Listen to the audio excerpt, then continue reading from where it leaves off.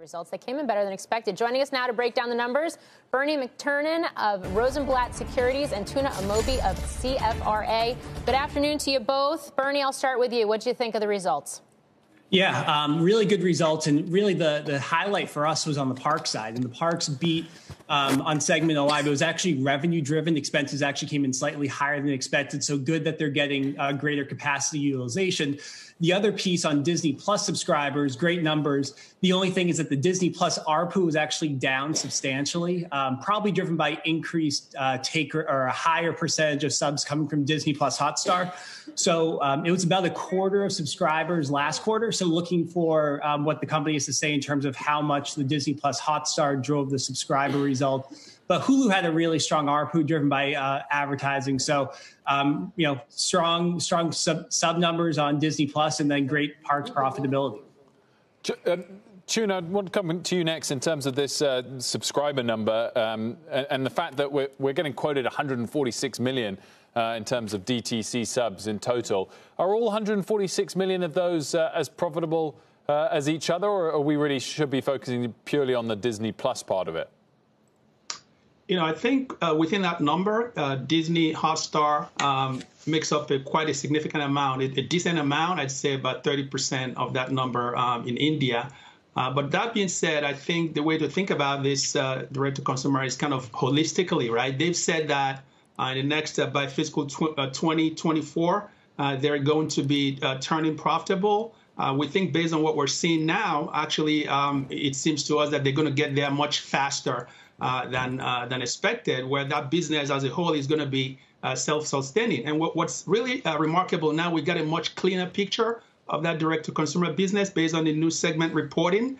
You can see that breakout now, the linear networks and the direct-to-consumer. So it's much more streamlined, much better handle for analysts such as us to kind of figure out the trajectory of that business going forward. And we think that based on these subscriber numbers and also the guidance that they've provided, we wouldn't be surprised if they would revisit those targets as early as next year. Yeah, I mean, Tuna, I think about Netflix, right, and how much attention investors have spent over the last couple of years looking at their content spend.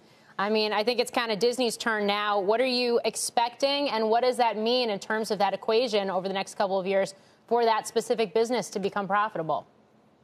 So, Morgan, they've telegraphed that they're going to be effectively quadrupling the content spend within that streaming business, hitting almost $8 billion by fiscal 2024. Now, Netflix is already north of $17–18 billion as we speak.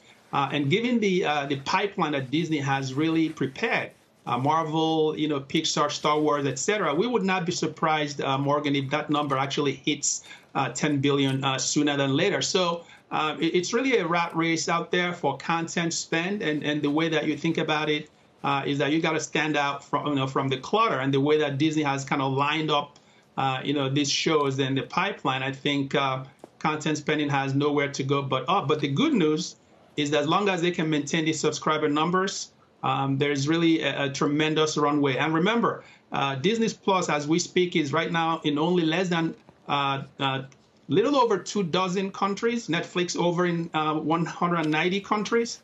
So you kind of get a sense that even at 300 to 350 million target subscribers by fiscal 2024, that number is going to start looking pretty conservative pretty soon.